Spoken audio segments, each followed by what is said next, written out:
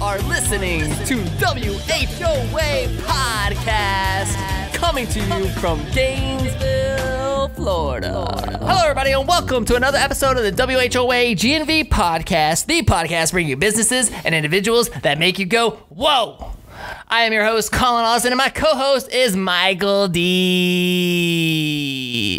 You really do stick to the script. it has like 7 E's there. Yeah, dude, well I did well, right? Yeah, you did well. It feels good to get back into this. I was a little nervous at first with our recording last week, getting back to a 60-minute form with no mute button, but it wasn't too bad. So how many times do you like hit mute on yourself, like when you're doing the Zoom podcast, when we were doing the coronavirus it's sessions? More like how many reasons do I hit the, because you've got dogs, you've got people, you've got birds, you've got there's so many different things, but I generally try to keep it muted until I know I'm going to speak. I think that's what I've defaulted to now, but there you go. There's no mute button here. If you guys haven't checked out the little coronavirus sessions that we've done throughout this pandemic, definitely go check it out every weekday. It's been going out every weekday at noon, and we've done a good handful. I mean, we did them every day for the last couple months. I mean, yeah. There's a lot of them, but it's really kind of good information to kind of see how your other business owners and professionals have been navigating COVID-19. So I hope everybody's doing well. Obviously, we want to do everything we can to help as many businesses get through this and save as many jobs as possible, because it's definitely had an impact. So before we get into today's episode, let me thank some incredible sponsors. You guys, I want to thank Student Made. You guys, Student Made has reopened for commercial and residential cleaning services, and they are ready to help. Their team members have been certified by the Global Biorisk Advisory Council to help prevent the spread of COVID-19. They have developed new procedures to keep you and their team members safe, including increased sanitizing of equipment, increased PPE for their team members, and extensive training to ensure that each person on their team knows how to disinfect and sanitize with their new products. To book a cleaning, give Student Made a call at 352-672-0038 or visit them at studentmade.com. Again, that's 352-672-0038 or visit them at studentmade.com. Much love to Kristen Hadid and her team for all that they do for Gainesville. I keep seeing Kristen on the news. She was on Fox News. I see her in Simon Sinek's LinkedIn feed all the time. So it's just really, really awesome to see everything that's going on in their world. And so, Kristen, thank you so much for your support. And to the entire we had her on one of the coronavirus sessions. We did. We interviewed Kristen, who I renamed. If you guys didn't get this, I renamed her Kristen Made on that episode. So that was a coronavirus session, episode 20, and definitely go check it out. It was definitely worth listening to. It was kind of like when all this coronavirus stuff was really starting to happen. People were applying for the PPP, and actually, like, one of the questions I kind of asked her was one of the questions that I asked in the Gainesville business owners private Facebook group. If you're not in that group, hit me up and I'll get you in there as well. But what I'd asked was would you dive into your life savings to save your business? And it was really, really interesting seeing some of the answers and then also hearing her answer. But I think, this pandemic, this coronavirus, just seeing a lot of the thoughts and a lot of the things coming up that I guess like maybe a lot of business owners don't really ever think about. It's like, all right, would I dive into my life savings to save my business? What do I have to, do I have to lay somebody off? When do I make that decision to lay somebody off? Those were things that I actually thought for the first time, in my entrepreneurial career, things that I thought I would never have to do. And so, I don't know, it's just really interesting. We kind of dove into a lot of those topics. So definitely check out her episode. But anyway, Student Made is here to help your business and help you get you cleaned up. And they're doing not only commercial, but residential. So definitely hit them up. And thank you, Student Made, for your support. We absolutely love you guys. Ready to get into the show? Well done. Yes, let's do it. Are you ready to get in the show? I'm always ready to get into the show. I just make sure I'm like I have all these highlighted parts. I'm like, man, I hope I don't miss a highlighted part, because then Collin screwed something up. Yeah. You guys, today on the show we have Paul Prusakowski, CEO of OP Software and owner of Gainesville Prosthetics. Paul, Did I say your last name right? Yeah, right on, man. Right on, Collin. The last names always get me, you guys. But you know, it's like my second episode back into the studio. So, you know, I had to get warmed up. Yeah. Was that good? Perfect. Solid? Right on. Solid, man. Right on. So welcome to our show, man. Thank you so much for making the time and coming in and visiting with us. Sure. Glad to be here. You know, we like to really just kind of start by diving into your story, man. Why are you doing what you do, and you know, why are you in Gainesville and all that kind of good stuff. So kind of throw us way back. Yeah, I'll go way back. Yeah, way back. I will go back to high school. Okay. So yeah, starting in high school, I had an opportunity to. Well, I had a couple little businesses. I was always an entrepreneur since I was a kid, and one of my businesses, I was doing some light shows and pyrotechnics for high school bands. And one of the kids that were in the band, his dad made prosthetics. So I was introduced to prosthetics at age 15, you know, because we get to hang out and we're like, what's your dad do? You always ask those questions. And it's like, oh, my dad makes legs. I'm like, wait a second, I just built a guitar for a kid out of a butcher block. I bet you I can make a prosthesis. That's kind of cool because it's science, it's hands-on, you get to play with your tools, you know, make things, help people, because I liked healthcare ideas. I was thinking, you know, doctor, engineer, what am I going to be? And it was like this perfect blend. So I meet his dad and go visit him at his office and came back and told my mom, I'm going to be a prosthetist. And she's like, what? I'm like, this is what I'm going to do. And she took me to the library that night. Like, this is before internet. This is 1985. And we just went and found this, where the college curriculum guides were of like what colleges in the United States teach what careers. And we did a whole bunch of research on it. You know, and it was like, that was it. It was like, point chosen, stick with that point. Where was it? Like, where were you living? Buffalo, New York. Okay.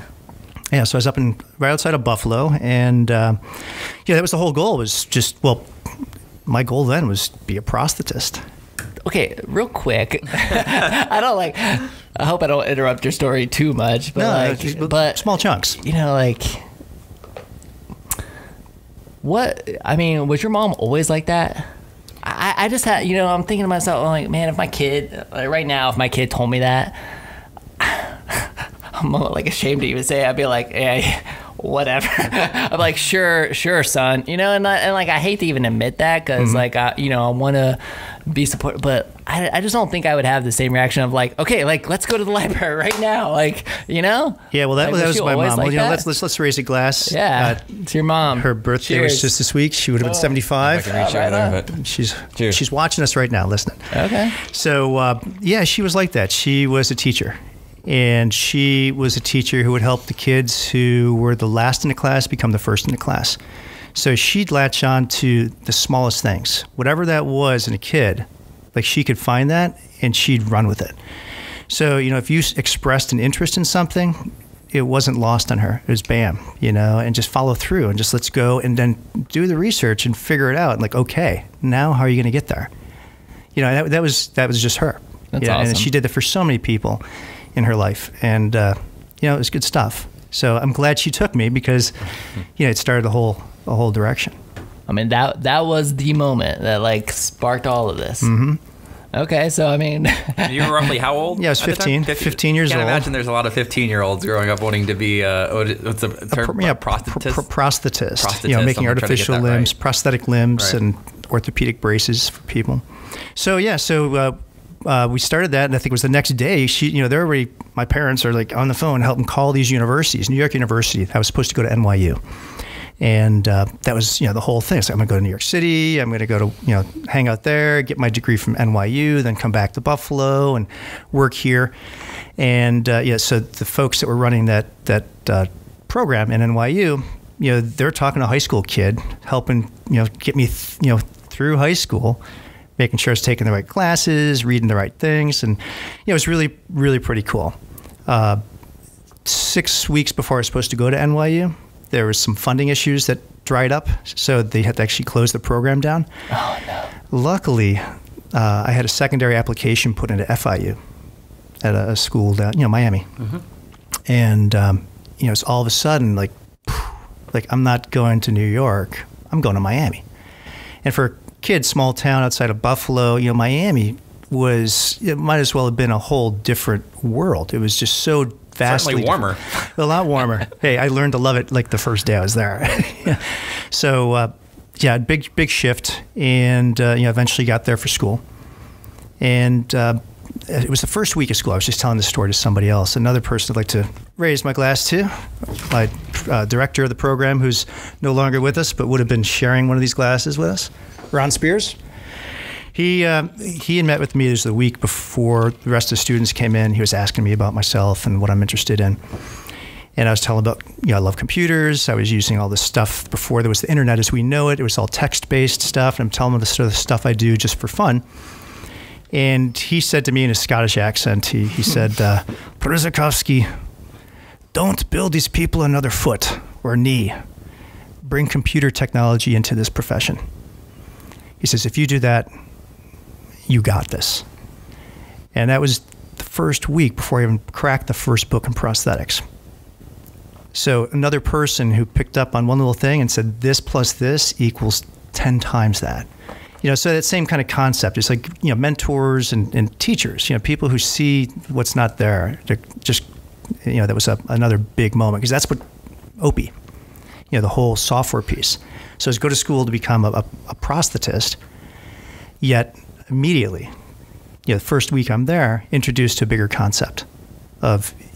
It was don't build the end game itself, build the technology. Is that right? Or no, it wasn't even specific on what type of software it would be. Okay. It was just computers. Like, our field's craftsmen. You learn. Most people learn from their dad. They were learning the trade in the past.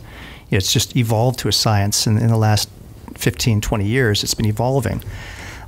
Maybe a little bit longer than that, but it's before that, it was really a hand skill. You learn how to make things, versus learning how to apply different techniques in science and clinical objective measures to improve patient care. That wasn't what we were 30 years ago. We were leg makers.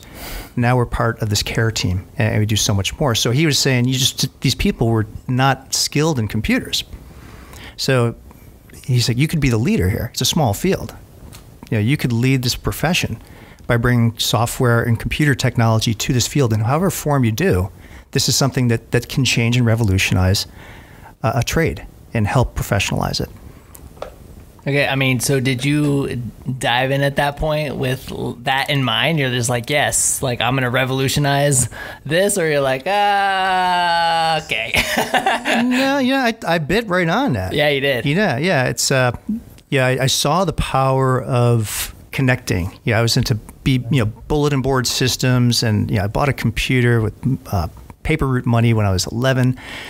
So I was on modems when they were dial-up at 300 baud and 900 and 1800, and all those different things. I remember all that evolution and connecting at a very early age with people all over the world, and communicating just through text only, but being in these bulletin board systems and other stuff before AOL and everything came out.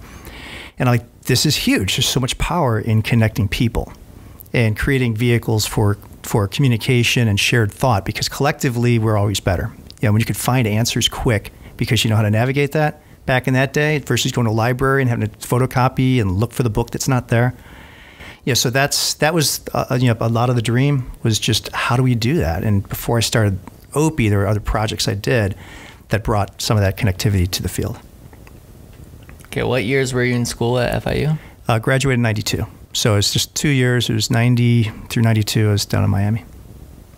Okay, so it sounds like that seed was planted, before you even really started class, right? So, are you working on that?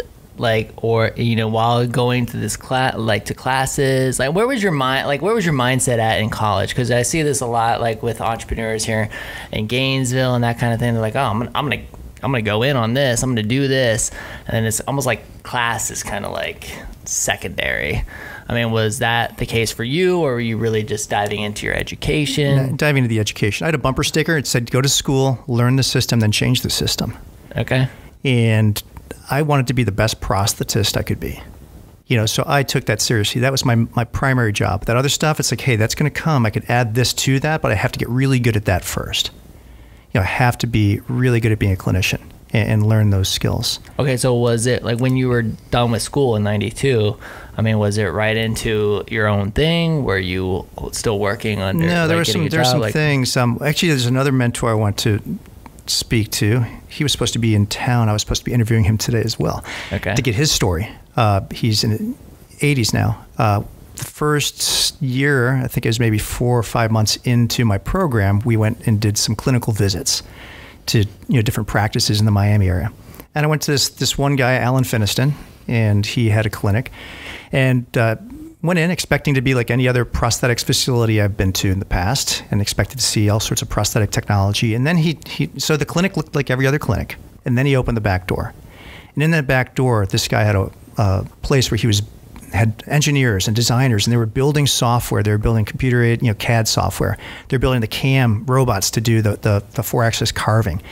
And he had a whole nother area where he had created like robotic automated production systems to produce in quantity certain things that are, in a sense, almost a commodity in our field.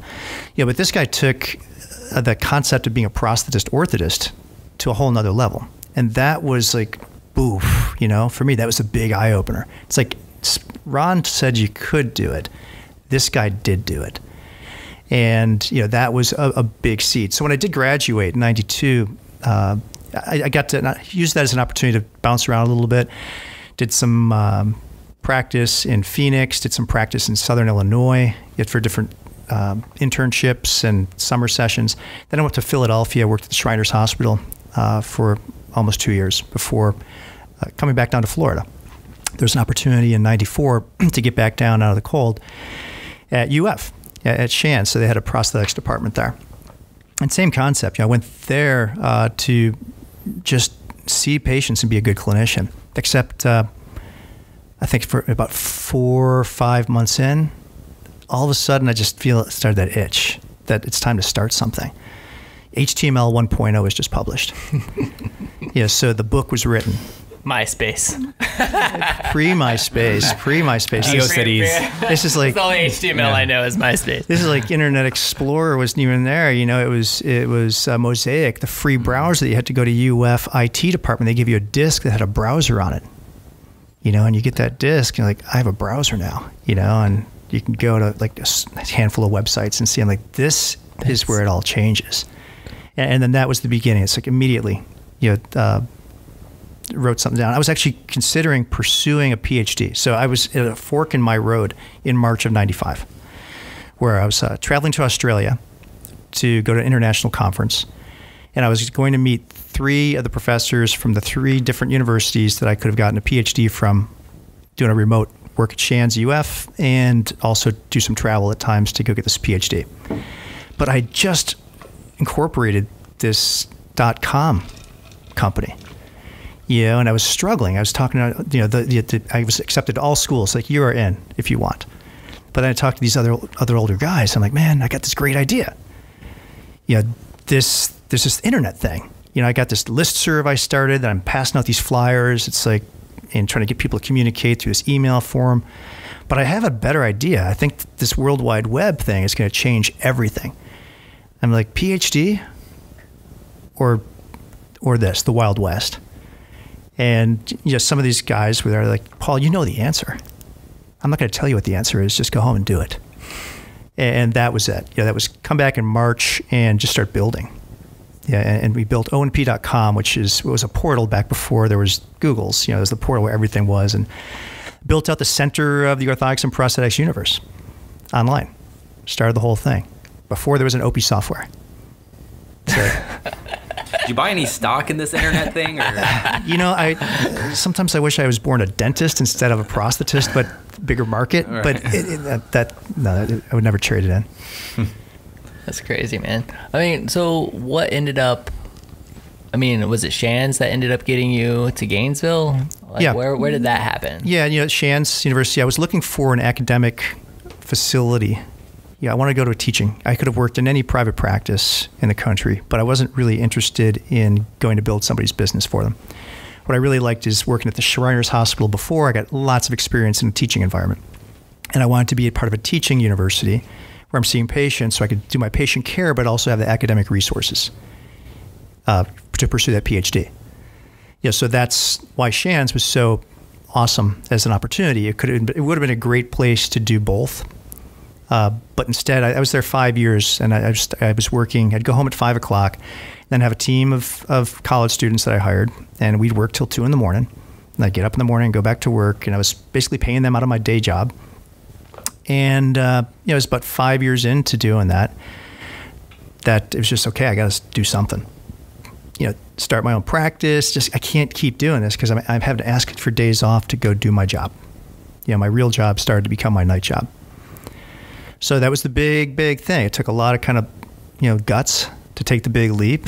And what year was that? That was right at the end of 98 is when I left, last quarter of 98. And then in 99, I opened my own practice. So I just went full bore into the software piece, building out that. And then at night, kind of building the practice up.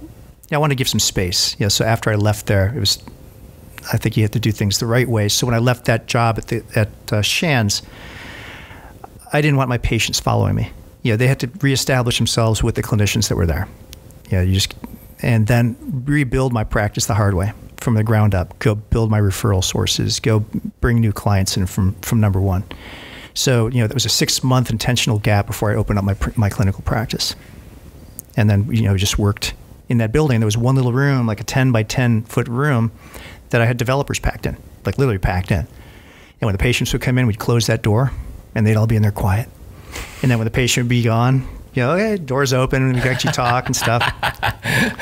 But yeah, that was the so those were the 99, 2000 era. When it was just 3 or 4 people. Okay, so where is it at now? 2020. Yeah, we're at about 100 people. We're just hovering in that high 90s, 100 people, and at Opie, and it's come a long way. Okay, so how do you generate the majority of your money, your revenue? It's subscription. There's 3 different components to it. So there's your initial one-time sale, then there's your monthly subscription fees. We're shifting to long-term contracts, and our users, they use this every day for their whole business. So they might have 10 people working in their office or 20. Everybody in that office uses our software. So there's licenses, and then there's terms. And then we also have, there's a transactional component too. So we integrated supply chain with clinical workflow. So our software, it's basically a clinical workflow software. Everything from first phone call with the patient, intake, scheduling, fabrication management, ordering of your supplies, doing your clinical documentation, billing Medicare, getting paid, everything that has to do with running a business. Doesn't make legs. That's not my software. It runs the business, helps you run the business. The supply chain, we have integration with our supply chain. So when you're seeing patients, one of the things that used to suck is you'd see your patients and you'd see 8 patients in a day, and then you had to go buy all of the parts that you needed to assemble a prosthesis for them. Because you don't make everything. There's certain things you do make, but you have to get this piece and that piece. So you'd have all these catalogs, and you'd be there trying to race the clock because these people would be on the phone. You got to catch them before they start taking orders. So you're scrambling, getting all your parts lists in and ordering. And we automated that. I said, one of these days, we only won't have a catalog. We're going to e-commerceize this stuff. So we started building e-commerce sites, but then when we integrated them with the software, where the decision on where I'm going to order the part from, configure the part, document the part, that we made that part of the workflow. Like right when the clinician needs to do it, they can do it. And that changed everything. And that creates a component of our revenues as a passive revenue stream that we've created value for everybody in that process. And that's been a big changer too. So it's a nice balance. Okay, explain to me which, and maybe I'm just not following here, which really came first? I mean, it sounds like the prosthetics side, you were diving into that, and then the software side kind of evolved because you just saw this need? Yeah. So I didn't even get in how I started doing it. Okay. Yeah. So when I started in the practice in 99, before I even had my first patient, we wired the entire place with the network. Unheard of back then. Private practices weren't doing it. I put a monitor and a little video camera and a computer in every single patient room. And when we launched the practice and had the grand opening, we told people we're creating an electronic medical record system. We're going to have information. The clinician, the patient, and the computer are going to be all operating together in this environment. And for private practice, even my physician friends didn't have access to that. It was big when my friends in Hale got their computer systems in a couple of years later, and then we were building to it. So when I had the practice going, and the software company that was a portal was also building this application. I went through 4 different versions of it before we created the one that people are actually using today. It was a lot of prototyping. Yeah. But yeah, it was sort of it's a synergy. The two aren't. It's not one or the other. They're together in very many ways. It just sounds to me like you were kind of a step ahead of everybody. Yeah. I mean, is that fair to say? No, that's fair to say. Yeah, they're sort of reading the tea leaves. So my question is like how why? Like how do you? And maybe it's because like here I am as an entrepreneur. I just want to know how I can be a step ahead, right? Like I'm like, I always kind of credited Justin, my ex-business partner, with this. Like he had a knack for being able to tell like which products coming out of China. Like we were selling ATVs and dirt bike, like a lot of motor. Like he always had a knack for kind of knowing what was about to be hot. And I've always admired people because I always feel like that's a trait that I haven't really ever had. I've never been really able to like kind of gauge where things are going. I've always been like I've been really good at being able to respond to the environment around me. This COVID-19, this pandemic, for example, as soon as this stuff started happening, I would say a week before everybody else, I was like, I know exactly what we're doing. Hey team, line up. This is what we're gonna do. This is what we're gonna like. In the moment, I'm able to execute and really adapt to the situation. But I've always admired people who can kind of foresee what's about to happen, and be a step ahead. Yeah, yeah. Is that just a natural trait that you have, or is there a way to cultivate that? I think there's ways of cultivating it. I was just sharing with somebody some ideas on how to do that. To go to the edge of the universe, to see what no one sees and then bring it back. To literally free yourself from what you're doing, to think as far ahead as you possibly can as to what would the ultimate world look like? What would the ideal situation look like? And, for me, being a clinician, owning a business and knowing a lot of people who were clinicians who own businesses, I knew the pain and suffering they had of like just inefficiency because stuff was everywhere. Piles of paper, looking for a chart, looking for this. And whoever had it, had it. You couldn't share a paper folder. These things would get lost. And being a computer kid since age 10 or 11 and being in my 20s, it's like it was natural. This is exactly what it needs. Like, what would it look like? How would it work? And how's it going to work in a way that I could use it? My peers who aren't computer people will use it. So I do that with a lot of different things. Just go to the edge and see what's there and think from the customer's perspective. What do they really need that they don't need, or they don't know they need yet? What do they really need that they don't even know exists yet? And then spending some time there. But you've got to make space for that, though. If you don't make the space to, I call it a vision quest. Go on that vision quest and try to create the next version of reality. And then come back and keep filling in the blanks that you don't know right away. Yeah. It makes me think of that Ford quote where it's like, if you would have asked the people what they wanted or needed, they would have told you a faster horse, and when he was developing that, it makes me think of that, it's like, I don't know, it's good. What you got, Mike? You talked about revenue streams and licensing specifically, and I'm curious, in my limited understanding of software, usually when you're talking about licensing, you're talking about like an on-site server-based technology. Have you migrated systems over to cloud yet, and what has that transition been like? Oh, the transition's been like, I compare it to driving downhill in an 18-wheeler, trying to change the tires and also trying to put wings on it because the cliff is down at the bottom and you've got to jump and you've got to become an airplane. So you're changing tires while you're moving and assembling wings to fly. So we have been... Oh, that sounds successful. Right. Yeah, it's a trip. So we got all these users who are using it, and we're not going to build another version. We're going to migrate them from what they're using now into the next generation of the software. And we've been doing that, but re-engineering processes and re-engineering the tools. So there's portions of our software now that are truly cloud-based. So we still have less than 50% of our users are using our on-premise version. And the other 50% are in this hybrid space that it's not completely browser, 100% browser. Mm-hmm. It's a portion thereof. And we're just rebuilding the most critical pieces first to ultimately come up with the complete browser solution. But the fun is going to the edge of the universe on those pieces too. Don't just lift and shift. We're not just going to rebuild the experience that we had before into the cloud. We're going to reimagine. What did we learn from 15 years of serving these customers? What did we learn sucked about our software? What did I hate about using the software that we created? Where's the friction and pain? And then bringing that into the blueprints for the next iteration. So do you have a whole process in terms of how you're laying that out to the customers when you want them to be 75%, when they're 100% on the cloud? I mean, you have it laid out from a timeline standpoint, or is it still tinkering, trying to get them there? Oh, it's still getting there. We have to get to the point where we have the tipping point of value. What we've done first is we recreated a component that was already available through a app. So we want to sunset our iOS and Android app, which allowed clinicians to do certain things in that kind of cloud environment using apps.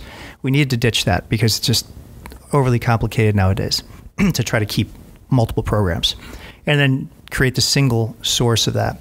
So we reproduced that in our cloud component. So a lot of people who are already using that, jumped right in. They have to shift to a hosted solution. They can't be on-prem. They have to be in our hosted space to be able to get access to that. But I still don't personally feel that that's pushed us. It's not the value prop yet.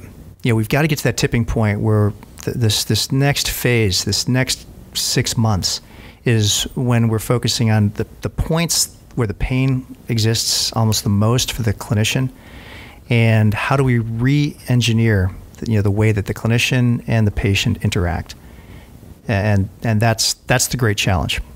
So I think when we achieve that, that's when folks, we don't have to convince them anymore that this is what's for you. Let me just show you what we had, and let me show you what we made with 15 years of experience of working within our own constraints. And it's going to be night and day. There's a lot of pain points for me, and the reason I asked it might seem like a specific question, is that like our point of sale that we've had since 2011 has been an on-premise version, and everything is shifted to the cloud. But the problem is it's not a niche software that's geared to scooter dealerships. It's full-blown retail, and so the changes that they've made don't really adapt to us as well as they probably do these other industries, and it's been a huge pain point. And so there's resistance to change. I mean, I think it was, gosh, I don't know, it's 2020 now. Maybe it was in 2018 that I had to renew our license for it, and they're like, you can't keep doing this. It's phasing out, bud. And I'm like, well, you got to show me how to migrate, because we have 10 years of customer database that we need to have transferred in, and there's just no migration for it. Yeah, we have to migrate the patient data. That's a critical piece, because we've been telling the data story for years. That's been my torch. It's like, guys, big data. This isn't just about the numbers. This is about gold is not just in getting paid by Medicare. It's in having a ton of information about your business, your operations, so you can improve and you could learn and you could talk about to your community of referrals what you do in mass. Like, this is the patient satisfaction we get by taking care of this type of population of patients that you send to us. We can show you we're better, but you need data to do that. So we can't throw that away. We've got to migrate. And that's why, you could probably rebuild a software from zero to full bore a lot faster if you told people you can't migrate. You're just going to have to jump into a new product. But that would be a disservice to the entire community we serve. And these are friends, peers, my profession. So we're taking that whole thing up with us. And it's a long, hard journey. And it is painful. For sure. But it's nothing's worth it if it's too easy, right? Yeah, of course. I have some specific questions on the prosthetics themselves. If you can humor me on them, because I'm just curious. In most of what you've dealt with, is it human only? Do you get into animal? Is it external only? Do you get into internals? I only do external. Okay. And only human. Okay. So what I think of as the quintessential story came out of 2012. Now he's become famous for many other reasons, right? But the Blade Runner, Oscar Pistorius, in 2012 was the first prosthetic patient to be able to participate in the Olympics. What was that like from somebody inside the profession to witness that? And then I'm curious if you can shed any kind of light on what kind of process goes into making a functional prosthesis for an everyday human, everyday walk of life versus something engineered towards competition. Yeah, great. So, that was really big. We followed that closely when he was trying to get in and get accepted. And that was, our whole profession was cheering that on. I had a great opportunity to participate in the Paralympic movement with a guy from Gainesville, Albert Reed. He was a Buchholz graduate. And he had a scholarship to go play in Tennessee. Football, and it was like the first week of practice, got in a car accident and lost his leg above the knee, and came back, and I was only 26 when I met him. Yeah, he was one of my first patients that really pushed me beyond my own skills at that time, just really, really drove. This guy was a high performer. He was a star quarterback, and all of a sudden everything's gone, the education, the opportunity. And I told him, the Olympics are in Atlanta this year. Let's go. There's this thing called the Paralympics, and it's, this is high performance. These people are like bleeding edge athletes that work twice as hard as able-bodied folks to get to where they're at. You need to see this. And we did. So he went, and we got to work. So he went to Australia, competed in the Paralympics there, after being inspired at the Atlanta. Literally, he came home and just started learning how to hobble, learn how to trot. Actually, at that event, he learned how to run from the guy who owned the company, the inventor of that blade foot, the flex foot. He was sprinting down the hallway for the first time from his little hop, skip, jump that he had to running down the hallway with this guy who was also an amputee, who was the inventor. And that was just the beginning. It was like within 9 months later, he's coming home with awards as being one of the fastest above the knee amputees in the United States. So that's a Gainesville story. But the difference of the prosthesis, I would tell people, it's not the prosthesis, it's the person who wears it. I can make the same exact prosthesis for two people. And it's the person who puts it on. It's the mindset they're going to have. There's a lot more work when you're working with a high-performance athlete than with somebody who's just a day-to-day individual. Because the high-performance athletes have a lot of needs. They break things all the time. Because they're going to push the envelope of the technology. So it has to be robust, but it has to be lightweight. It has to be perfectly aligned. You guys know alignment. Bad alignment ruins bearings. Well, we blew a lot of bearings and hydraulic units and knees from his training. And 1 degree off can change the whole game. And you've got to get in there and get it in. So it's a lot of hard work when you're working with the high performance folks, because that is perfection. That alignment, and it's not just the prosthesis, it's their body. They have to fine tune their movement, because you have to determine, is it their muscles that aren't perfectly in control yet, or is it something I could do with a wrench? And you could chase that back and forth. You're always adjusting it, and you find out, no, it's their hip rotators. They need to stabilize this gluteus medius a little bit more. They need to do something so that they've got perfect control of that hip movement in order for me to get in and do that fine tuning at the knee. So how many voices are at that table to create something like that? And then I'm also curious, like, what's the risk, the insurance policy? You're creating a prosthesis for a world-class sprinter, and he suffers a blowout, and what kind of injury are you facing, and what's the fallout there? You know, those are questions we never asked. You know, because back in the day, I don't think that was that important. You know, you're all on the edge. You know, and we were at some races where some legs blew out. You know, we watched, you know, literally the things crack right in the middle of a 200 meter. You know, not with Albert. We've had our moments where things, you know, fail, but these things happen. You know what?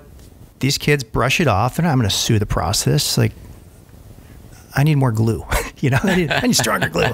Let's go and fix it. You know, and get up and go again. Yeah. So, yeah, I don't think. Yeah, liability just wasn't. We were just in it together. You know, and you're both pushing the envelope. Yeah, the athlete and the prosthetist who's going to work with them, and it's a trust relationship. Do you just get like amped off that? Like these type of relationships where it seems like you're so invested into like the success of that athlete, for example. I mean, is that just? Oh yeah, no, that's the stickiness of this profession.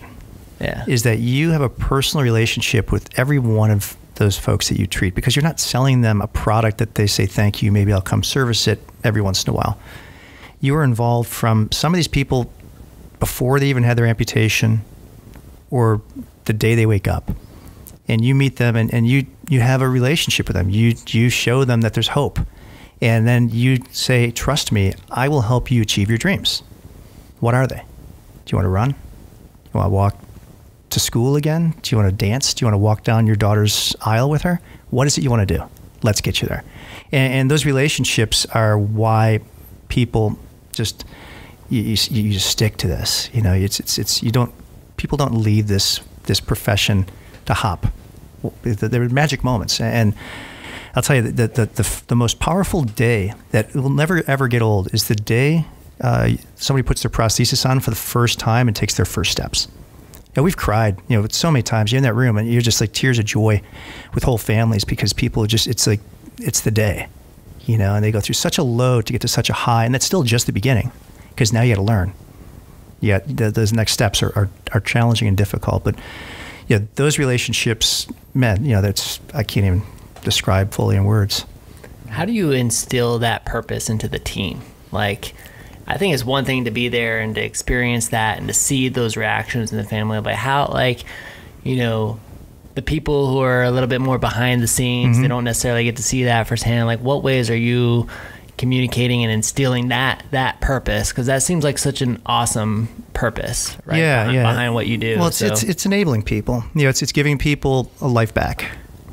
You know, and in the software company, I let people know, it's like, you know, our patients are those customers, because you are helping that customer do better every single day so they can help more of those patients. In our buildings, it's a shared building, so the clinic is downstairs and OP software is upstairs. Whenever they go to lunch, you know, people see the patients rolling in, they see the patients walking out. You know, I say, just keep your eyes open, look and see, you know, the good work that comes out of this building, and you're part of that. You're all part of it, no matter what you do. Support, code, IT, support for infrastructure, whatever it is, you are enabling someone to help another human being. And that, you know, that's the, you know, the stories are right there to see. When you were talking about like the mindset of those who are actually like getting the prosthetic, right? You know, do you see more of the hope and the inspirational side, or is it, you know, if you had to put it on a scale, like is it more of that, or is it more of like, man, I can't believe that I'm in this situation, or this happened to me, or like, is it more negative? Like, what do you you know, it's a mix. You know, it's definitely a mix. I think, you know, people are educated a lot more today about their scenario because of the internet. You know, they have resources to learn about it. So it's not as hopeless in the beginning, because their family did research, they looked, and they could see the inspirational stories. And, you know, it was like all of a sudden amputees are everywhere in the last 10 years. You know, they're just on television shows and the commercials and the feel-good, you know, things that are out there. So people see that it's not the end, it's the beginning. So I'd see a lot more folks that were optimistic, but it's still a very hard journey.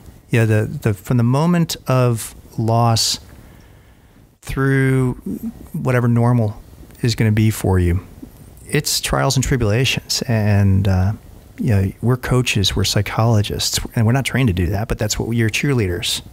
And and it drives us crazy because you're trying to make something perfect for an imperfect world. The body changes. Your pants fit differently throughout the month. Imagine something that has to hold on to you and you got to stand on and walk on every single day.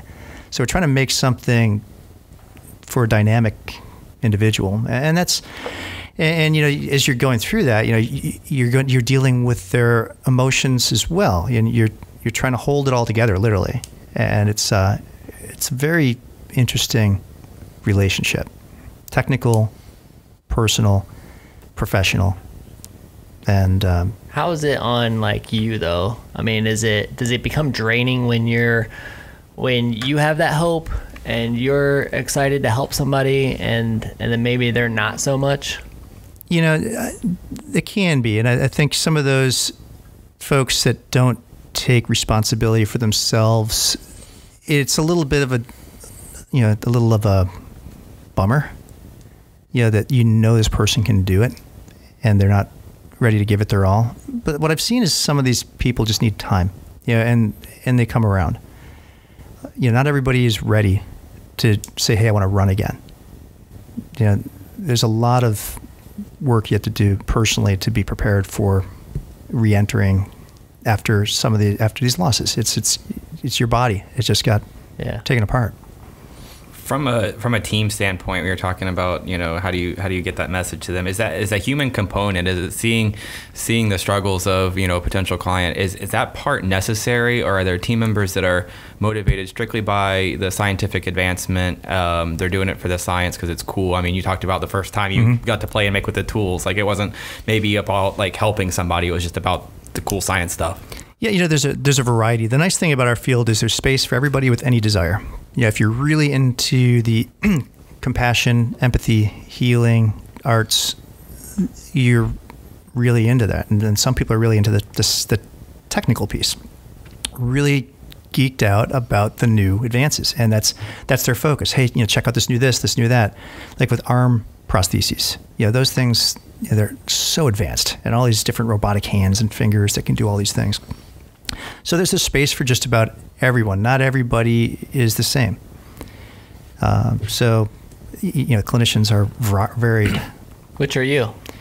Definitely more into the patient side. I've never been, even though I'm a tech guy, I don't overemphasize the technology, because people think, hey, if I have a really fancy sports car, I can drive better or something, right? Well, if I have a really expensive leg, I'm going to be better. I'm like, no.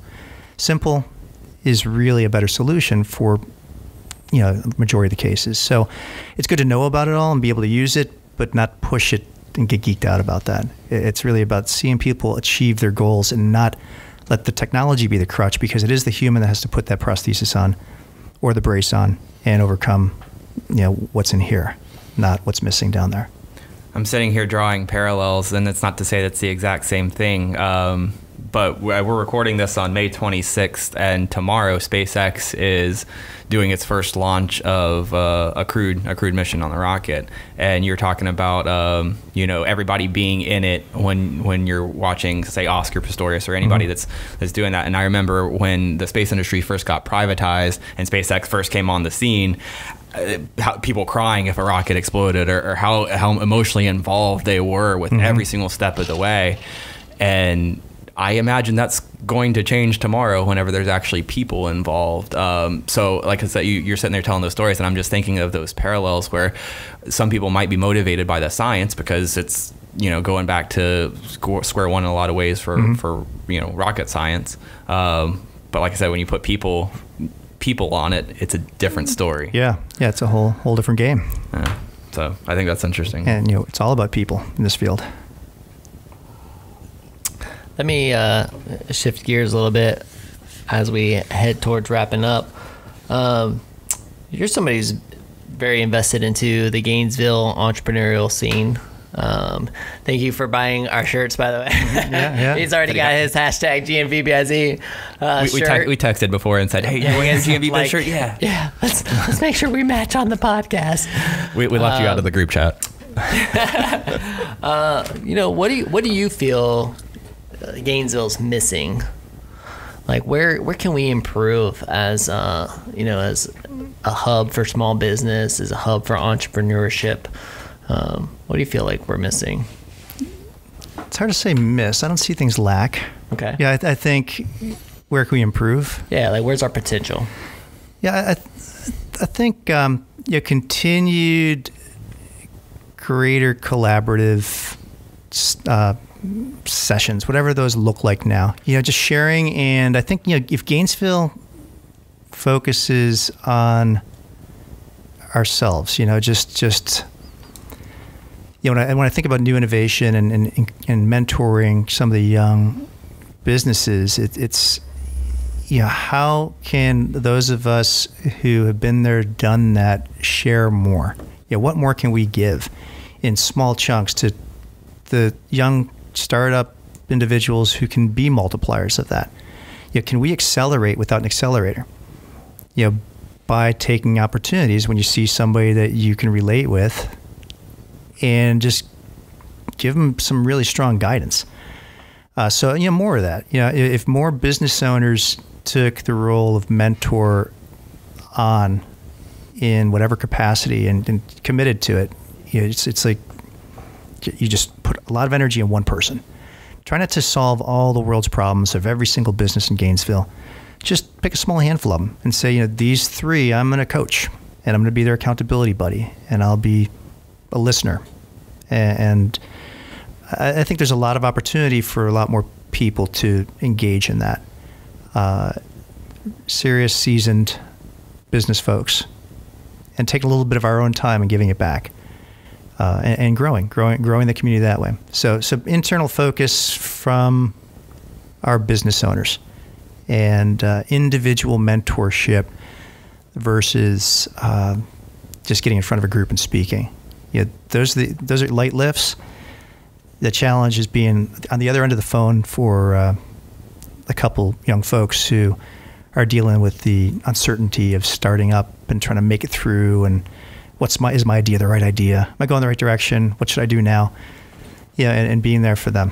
Okay, so what would your advice be to the young founders that are listening to this that are looking for that mentorship? Because I think a lot of the times it's just like, man, like I don't know how to find the right mentor. I mean, really reflecting back on your story, it sounds like you had a lot of great natural mentorship, whether it was from your mom or from a professor, somebody saying like, hey, like go this route. I mean, it sounded like you had that early on. I mean, but what about for the people where it's not so natural, or they want to reach out to somebody and look, and get a mentor? How should somebody go about getting a mentor? Yeah, I think, one of the things people could do is don't just go to the tech events, because we have a small pool of people that seem to be, consistently at these events. Branch out a little bit, look at other business opportunities that are going on where other people are speaking that might be a little bit different than what you're doing, but other business folks, and just expose yourself to different people and then start talking to them. Begin that relationship, begin the communication, and ask, and just find everybody has something they could teach you. And when they say when the student is ready, the master shall appear. Well, be ready, and then put yourself out there to be in places where you might happen to hear somebody speak or run into somebody. So you have to get social. You have to go out to, again, more than just the tech networking events, but other business community events. And if you see somebody that inspires you, ask them. Ask if you could take them to lunch. Ask them a few questions. And it could be somebody who teaches you some skills. Just perseverance in business is something that so many successful business people can share their stories of trials and tribulations, even if it's in a different sector. So, there's certain parts of business that transfer outside of your sector. So that would be some advice to try to break into that. Cool. I got one more. For somebody that's known what they wanted to do since they were 15, I have to ask, what would you be doing right now if not this? Well, I reinvent myself probably every 5 years, number one. Yeah, so, but I include whatever I brought to the table last. So right now, really, big interest is in some additional projects, going outside. I spent 35 years focusing on 2 letters of the alphabet, O and P. Okay, so love it. It's been my whole life. I'm going to continue to push there, but looking at other areas to explore. Really fascinated in the broadcast space. My dad was a television engineer, so, and he's still here, but let's raise a glass to him. Cheers, Dad. We haven't done it in a while, so. So I grew up in broadcast and television, and my wife's an instructional designer and into creating all sorts of instructional media, and we've been just co-creating delivery mechanisms and how do we take a stream and make it really cool? But the cool thing is those projects that I'm working on also benefit all my other businesses. So they synergize. It's like, so this Bamboo Strategic Media is a project I've been working on for about 5 years, along with my wife, Kara. And it's becoming a playground for building ideas out in, helping other people build their ideas in our playground so that we can get better at the arts that we're using now, to then be able to use those tools for internal, my own businesses, but focusing on other people's projects first. And, that's something I love doing. Ultimately, helping other entrepreneurs grow and thinking through ideas with them. And in this case, helping them create the digital reality that they want with today's tools, which, there's no limits. It's the imagination. How far can we take it? Do you disconnect or are you always engaged? I am pretty much always engaged. It's a full-time thing. Yeah. I kind of got that vibe. So, yeah, it's just on. That's good though. Yeah. I mean, I'm very much the same way. You are, yeah. Shannon, even this weekend, 3-day weekend, I actually did a really good job. I mean, like Mike said, we were recording on the 26th. I know this goes out on June 8th, but with Memorial Day weekend, I definitely just got some R&R a little bit. Yeah, I mean, just had some fun disconnecting with kids. for 3 days was like super tough for me. No, it's tough, man. It's really, really tough. Yeah. With kind of throwing it back to Gainesville, I mean, selfishly, like, what's your business need from Gainesville? Leadership Development for team level managers, so really good at the, the executive resources are always available. I think we're doing a really good job with resources for that, but folks who have to manage a team of 5 people for the first time in their lives, so this isn't about starting your business, and this isn't the stuff that, hey, here's how you start and run a business. It's how do you manage 5 individuals that were your peers 6 months ago, and now you're a manager. So tough. Yeah, it's huge. And skills development in that space, where there's workshops and some sort of engaging opportunity, not just a PowerPoint lecture, but role playing type stuff. If someone could create that product, that service, I think it would serve a lot of businesses that are in that growth stage that have got beyond where everybody connects telepathically, and you actually have to have different tiers of management. So that's an area where finding resources locally would be great. So let me ask, do you believe that level of leadership, do you believe that's something that can be taught, or does it have to be innate and honed? 50-50. You're going to either have the raw tools that can be honed, or you can be taught methodology that at least if you repeat it enough, you'll begin to look like what you just did. So practice through process versus make it up as you go. I think if you inherently find individuals that have those raw tools, those skills, great, but that's not the way the world works. Mm-hmm. You got 100 people, in your business, and you create managers from within. And you work with what you got. Could be a really skilled person in their specific space, but management, that's a different thing. But you give them opportunities.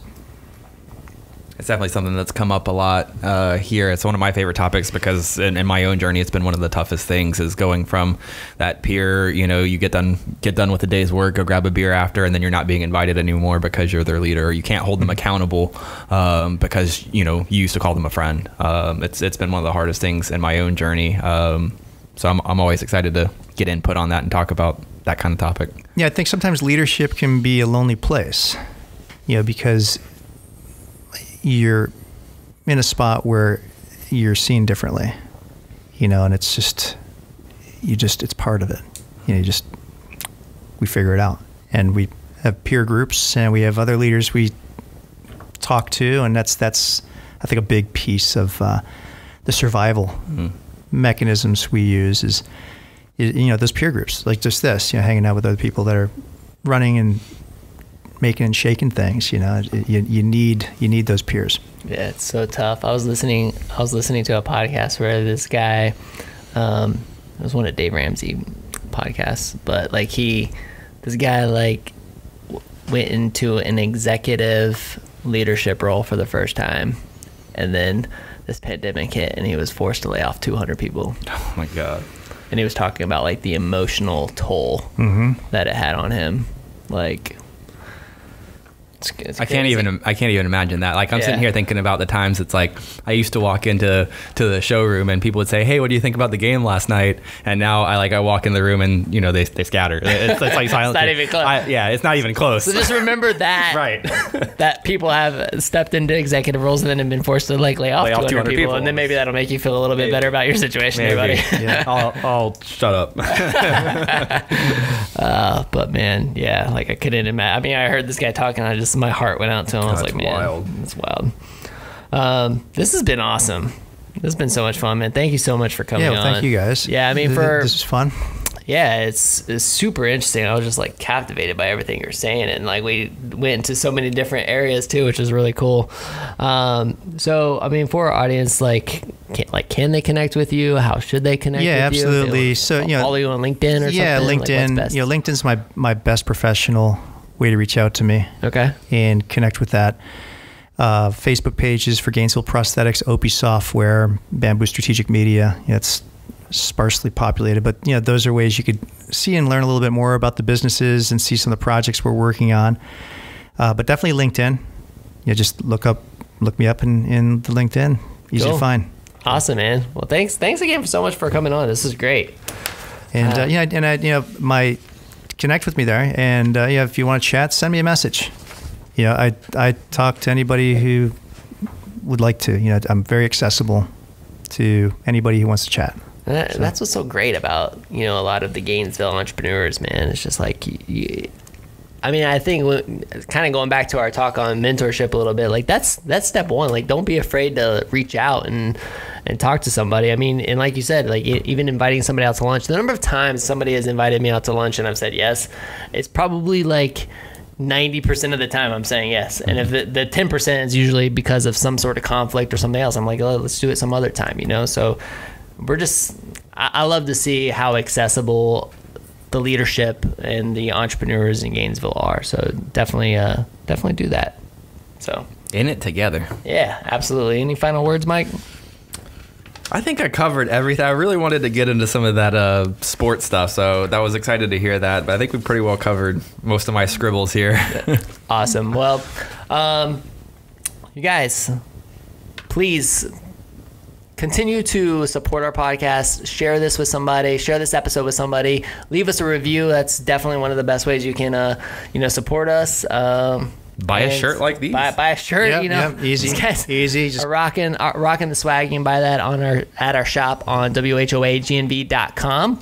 And that's it. World, thank you so much for listening. Thank you for your support. This is the WHOA GNV podcast. The podcast bring you businesses and individuals that make you go, whoa. We will see you later. Bye.